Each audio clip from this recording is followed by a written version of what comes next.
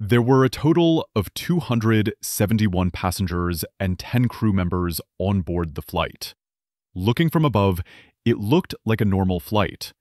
But in reality, before the start of this flight, many warnings had already been received, which indicated that this journey was going to be different. Just before the flight, the captain had received a strict warning from the United Airlines dispatcher about the weather, because that day there was a terrible, stormy weather in Hawaii, in which there were strong winds, lightning, and torrential rain. Meanwhile, when the first officer was standing outside and inspecting the plane, he got a message from one of his friends, in which it was told that Hawaiian Airlines Flight 35 had to face dangerous turbulence that morning.